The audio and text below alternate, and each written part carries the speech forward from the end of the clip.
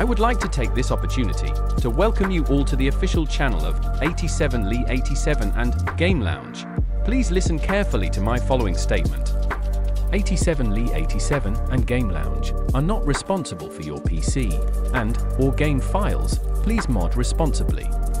If you are facing issues, then please head to the official Game Lounge Discord and seek help from our dedicated support team, who are available Monday to Friday. And finally, if you are a member of the channel, please like, share this video, or if you are a new member, please consider subscribing to the channel. We would greatly appreciate it. So, now that my part is done, please sit back, relax, and enjoy the show. Hi guys, welcome to a quick tutorial. I'm just going to show you guys how to revert your game. So let's get right to it. It is pretty straightforward.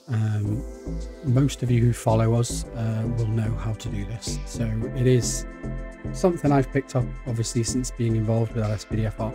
Now I will admit I've not updated my game for quite a while, but obviously I will do once the update has finished. So as you all know, Rockstar have announced that a new GTA 5 update is among us. It's coming up next week on the 8th of March. Looks pretty cool, to be honest. So we'll look forward to that when it's released. So what we're going to need to do is we're going to need 4 files from our current game directory. So you should all by now know how to get to your directory. However, for those who don't, I will show you quickly. So you're going to want to open your file explorer. Mine is in my D drive. So D drive, I believe it's in Steam Library, Steam App, Common, and you'll see all my GTA files are there. I do have quite a lot to be honest with you. You can see the clean copy there, which is named Grand Theft Auto 5 Online. This one's my lspdfr. This one's for 5M, and these are my backups for the current lspdfr folder. So we want to merely just double click on the current GTA 5. If you scroll down and look for a folder named, or a file even named GTA 5, if you hover over it, you can see the current game version on this one is 3028. I'm not sure if that's the latest. In fact, I could have a look at the latest. That'll be on my clean copy. Let's have a look. So yeah, I think the latest should be 3095. So anyhow, we'll go from this one. So you're going to need 4 files from this folder. Now you're going to need the first one we looked at, which is GTA 5. GTA 5. This one here. If you hold your left control, you'll be able to select them all. We're going to need the GTA 5 language select, the GTA 5 launcher, and right down the bottom there should be one called Play. There you go, Play GTA 5. So once you've got all those selected, if you right click your desktop and click on New, and just name it GTA and then the version number, I would. So obviously mine's 3028, yours may be different. Obviously just name it as to which version that you are on. So that's done. So if we just open that, I'll move that up there. There we go. So the files that we've selected here, we can just right click, press copy, right click in the new folder, and then paste. And you'll be able to see that all of those 4 files are in there.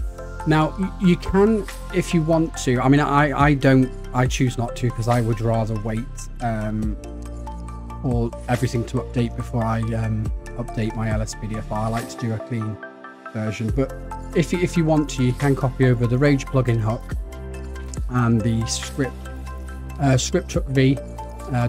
You can copy those over, which will save you time. So feel free to do that.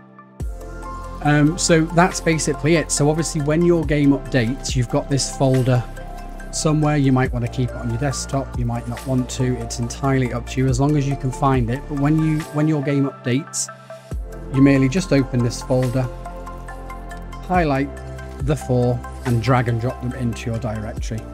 and then that will replace those files and it will revert the game back to what it was before it updated. Pretty sure that every single YouTube or content creator among the lines of Jeffrey Gamer, etc., we always do say that, you know, always always back up your game files, and it's so easy to do. Yeah, I know it can take quite a while, because obviously there is a lot of files, especially when it comes to lspdfr, fully aware of that, but it's so easy to do. Obviously you can do it via Rage, but I prefer to do it here in my directory. You can just literally right click the folder, press copy, click in the black area, and then paste, and that will paste. I'm not going to click it now because I've got enough folders, I think. But when you do press paste, it will create another folder with a number at the end, and then obviously that would be a backup copy, just in case you mess up the one that you've got now, and you can always revert back to that folder. It's happened to all of us. We've installed something that we really like from lspdfr.com. It's gone in the game and it doesn't work, or it makes your game crash, etc., etc. You then always have that backup option of reverting back to the folder you had before you installed that particular mod or plugin or whatever it is that you've installed. But that's pretty much it. I will say that the lspdfr support team in my server will be closed during the update, but obviously the community support section will be available, and I will drop the 4 updated files.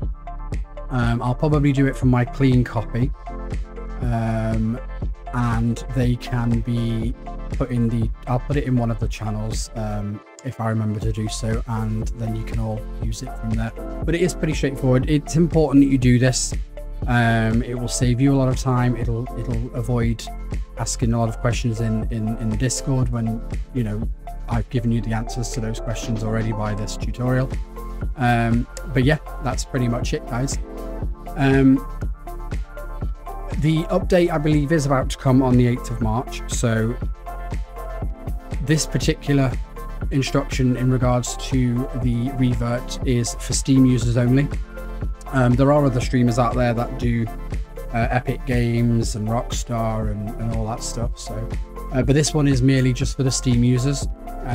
It's pretty straightforward, but I believe they are all very, very similar in regards to this sort of thing. It's always in the game directory for the majority of them anyway, so you should be good. But that's all for me, guys. Yep, peace out, take care.